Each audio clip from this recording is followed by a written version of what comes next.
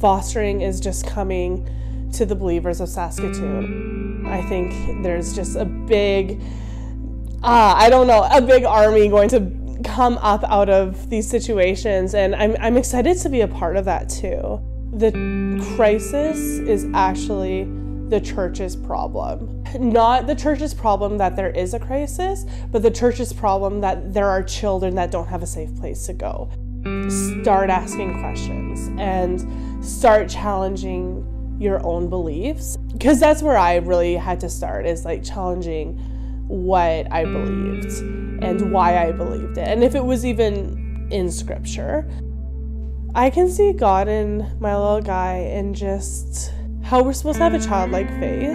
I actually have found a lot of freedom in it, and a lot of just bondage from my own spiritual life has been taken away when I've explored this crazy idea that society just thinks is crazy of me.